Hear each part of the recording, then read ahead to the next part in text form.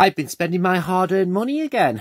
Basically, in a supermarket, which is famous here in the UK, I purchased these two buys from the clearance section. Well, what have we got here? So, we've got an action camera, which is basically a rip-off GoPro, and a micro, small, Bluetooth speaker from Momo Design. I've never heard of them either, but I did only give £5 for this speaker, and I think it was about £12 for the camera, so I'm not too bothered about if they are a bit tatty. However, first impressions, the box has got a nice feel to it. That's the design of the speaker. We shall open it soon, folks. Speaker, Bluetooth, up to 20 hours music time. That's actually quite impressive for a mobile portable unit.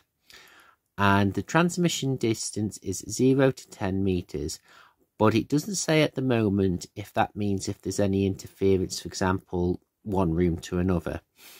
And then Type C charging cable, not Type B. Type B's going out of fashion. And I think it's time to open this up. And this is the first time I've actually opened the unit up as well, because I don't normally buy new technology that often. I've got to say it, the box feels quite nice again. I don't know why I keep saying that, but oh well. Come on. Right.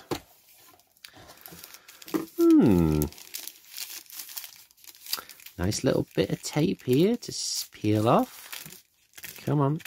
Actually, let's get a knife on this. I hope YouTube doesn't bar me from using this, but I want to preserve it as much as I can for when I try to flog it back to a retail shop. And that feels like tissue type paper. I'll put you over there. First impressions. Has anyone holded the Apple speaker? It's got the same type of like weird mesh type design. And I'm going to be fair, that doesn't feel too bad of a quality. I'll be honest. Let's see what we've got here. Ooh, we've got the charging port. Yes, Type C. It would help if it was the right size up. And that must be some sort of USB type card. That might come in handy, you know. Yeah, first impressions. Quite nice, actually. It's got controls on the front of the speaker. Obviously, that would be plus, minus, and play. No stop or anything like that. On the back, it says P510169. Input USB 5 amp equals 5 volt equals 1 amp. Made in China. And that was for TCC Global in Amsterdam. Yeah, let's put that to one side and let's see what else is in the box. And we've got USB Type C cable, which obviously hasn't been used. And I think that's it. Let's see. Oh, we've got an insert. We've got an insert, folks. Nothing underneath there. Let's read the manual. Momo Design Bluetooth speaker, user manual P510169. And that sounds like a stormtrooper out of Star Wars. Well, it's telling you to get it out the box, which is probably going to happen anyway, folks, because it's in a box to start with. However, it has actually got quite clear instructions. Sadly, it's in Dutch. Let's flip to the English section, shall we? Or it's in German, I'm not sure. Power off, power on, mode switch, play, pause, track, volume, previous track, charging slot, micro SD slot. So I was right, it has got a micro SD slot. Please read the following instructions and warnings before you use the speaker. Do not use this apparatus near water. So no point in using it in the bath. Do not immunize in liquid. It's not waterproof. Do not install any heat sources such as radiators, heat registers, stoves, or other devices, including amplifiers that produce heat. So stay away from nuclear fire stations. Do not expose to direct sunlight or wet weather conditions. So it's not powered by solar and it's not powered by water. Do not expose to high humidity, high temperatures, or mechanical shock. It's freezing here in the UK, so I think we should be all right on that one. Avoid any unnecessary strain on the cables. Do not dismantle. There are no serviceable parts inside. So basically, when it's broke, you throw it away. E-waste. For external cleaning, use a soft, clean, damp cloth only, and only use the attachments accessories provided. Okay. The warning: no sources of naked flame such as lit candles should be placed in the speaker. Oh yeah, I'm just going to randomly, put a candle to it. The speakers not be exposed to excessive aerosols such as sunshine, fire, or similar. Okay, you've just said that. For ages 12 or up, this is not a toy. Hang on. Everything is a toy, though. Do not dismantle or repair the speaker by yourself. Do not try to replace the battery. Dispose the batteries in extreme high temperatures surrounding environment that can result in an explosion or the leakage of flammable liquid or gas. The battery is subject to an extremely low air pressure that might result in an explosion or the leakage of flammable liquid or gas. So in other words, it's a nuclear bomb. Boom. And I don't think we need to go through that. It's pretty self-regulatory.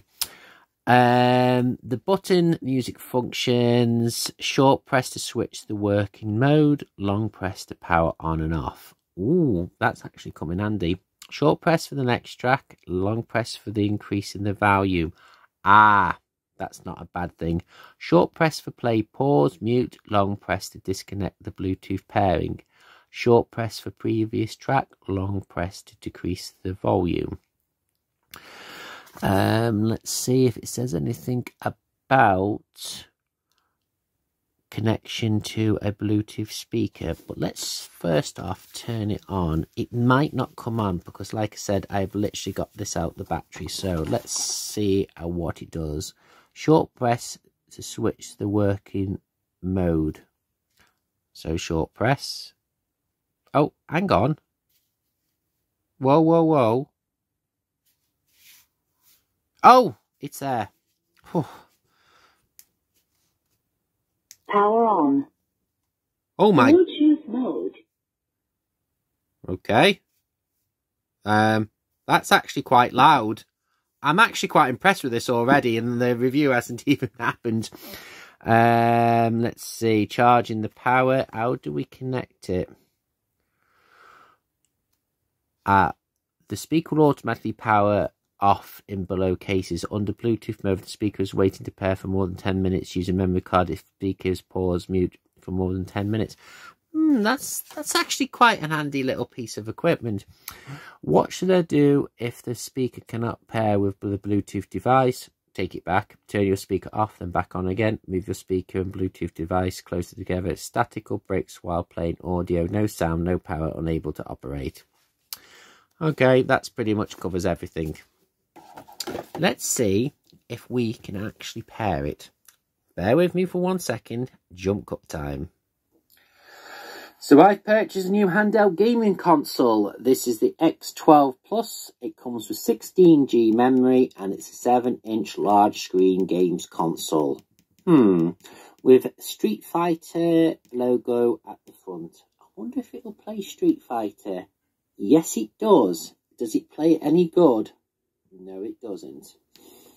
And on the back of the box, it's the X8. You know what? That sound quality isn't too bad. Not for £5, I'll be honest. I mean, obviously, that's only a very short demonstration. And obviously, due to copyright infringements, I can't exactly go and play, like, music on it.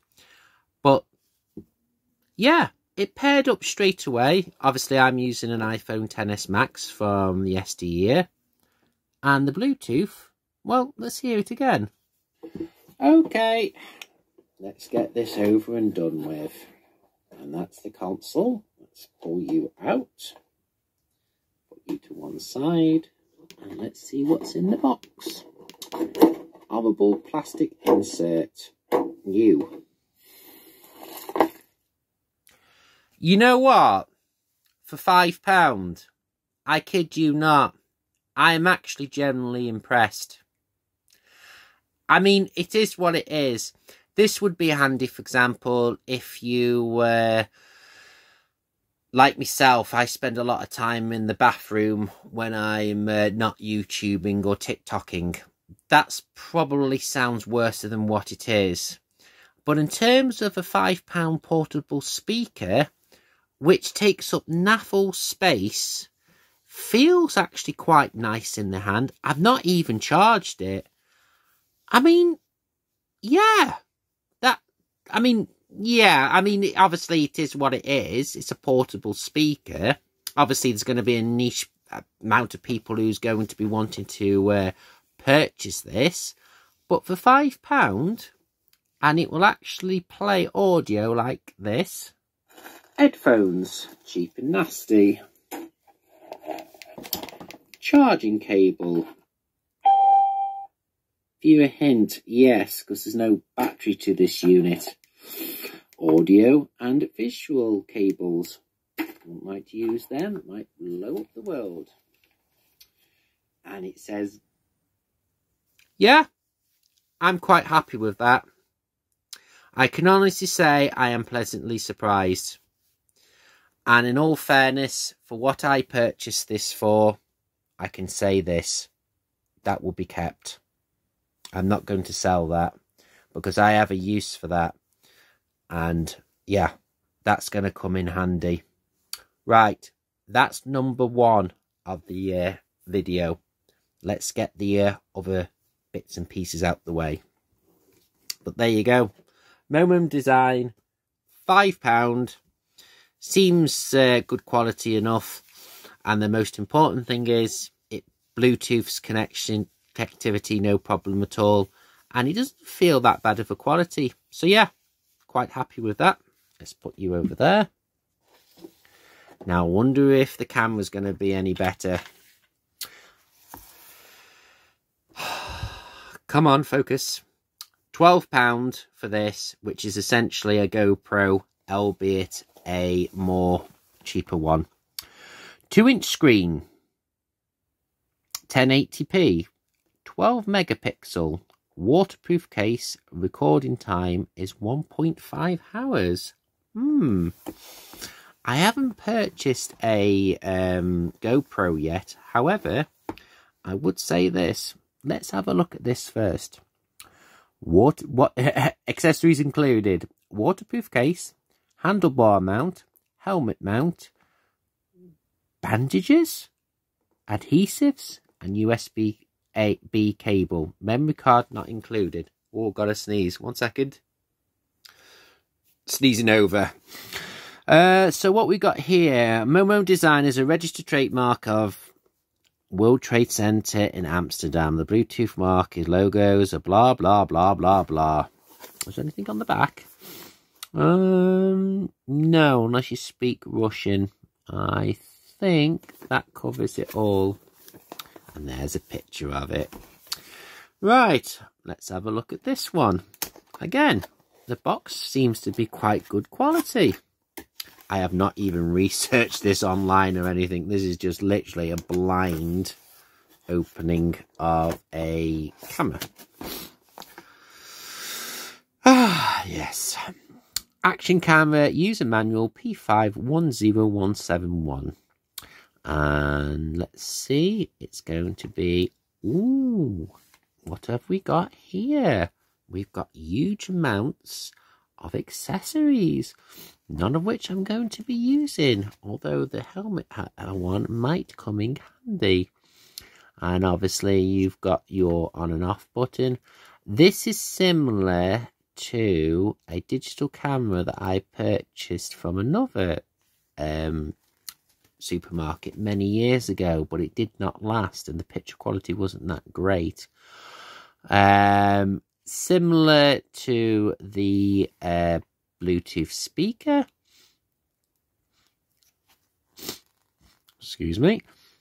And it's got a 2-inch LCD display, language options English and Italian, resolution of videos recorded, video format, photo format, resolution of the photos, etc, etc, etc.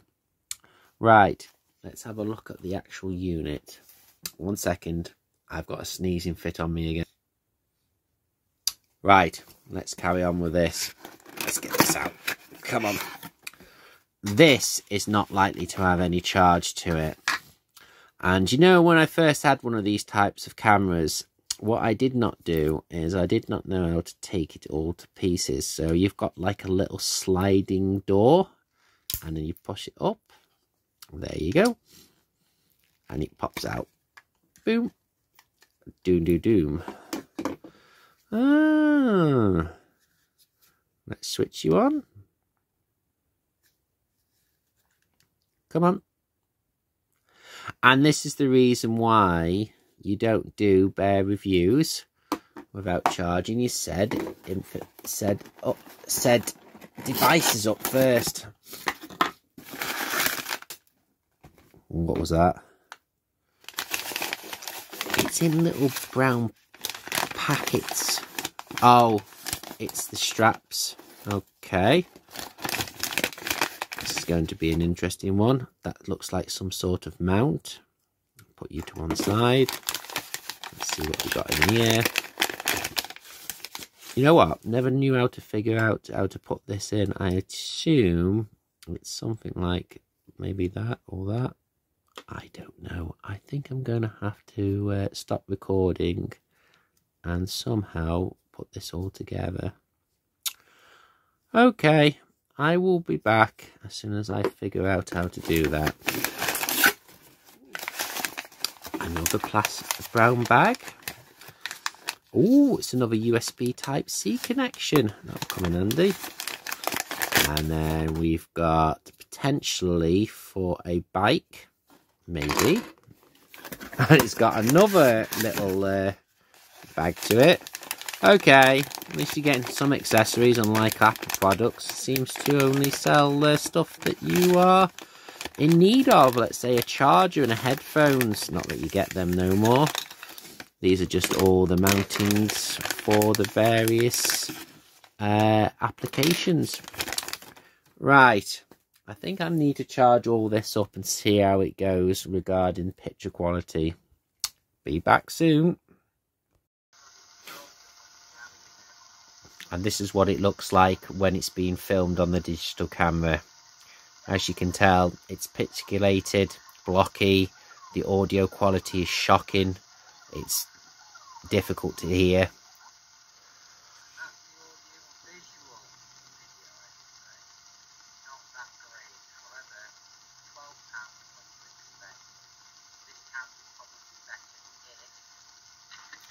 Well, if the camera was better, at the end of the day, it comes down to two things. If the camera's no good, the picture quality's no good, and the audio's no good. That's it. Simple put. So it's time to come to a conclusion of what's being kept and what's being saved. I'm going to be keeping the stereo speaker. That's how big it is next to an iPhone XS Max. So, yeah, not that big. The speaker, the bass is a little bit tingy, if that makes any sense, when it's full volume. I've been using the speaker pretty much all day. I'm still impressed with it for what it is. It would be ideal, for example, if you was next to a pool, if you was away on holiday and you wanted to get some music going, and obviously the speakers off a phone isn't that great. I will be keeping it. However, there is probably better portable speakers out there, Bluetooth capable, I should say. But for £5, you would probably be leaning towards that would be a bit of a push.